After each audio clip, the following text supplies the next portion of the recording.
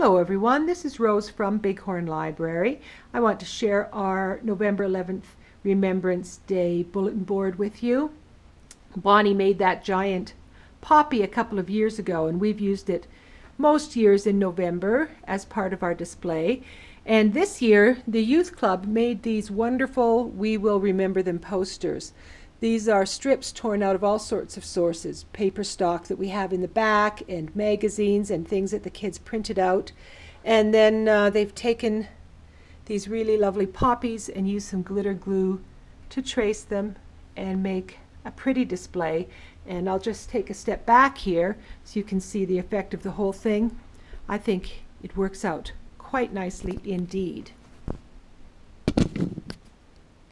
Now, for the younger children, we've got a different craft. This one is just a little flag, and we've replaced the maple leaf with a poppy. You don't really want to stick pins onto small children, so this gives them something they can hold during Remembrance Day services and take part in the remembrance of the soldiers.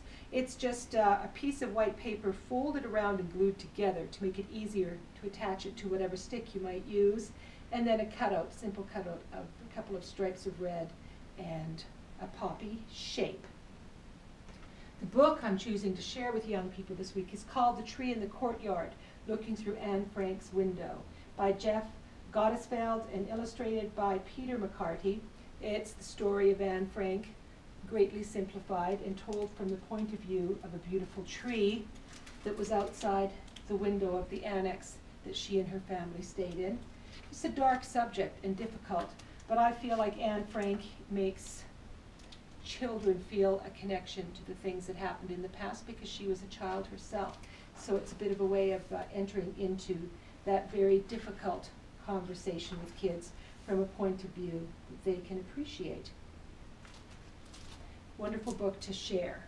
Another thing that we're sharing in our community is this Canada Remembers Times. I got these by writing to Veterans Affairs early in the autumn, and they sent out a couple of bundles of them to me. They didn't cost anything, and it's French and English on one side, French on the other, with articles from soldiers who served from all parts of Canada. It's really interesting, nice to read, and we're actually going to take these down to the Legion and hand them out on the day of the services here on Friday.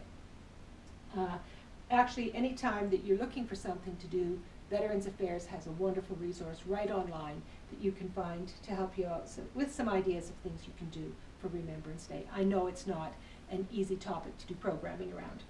I will talk to you again soon. See you next time.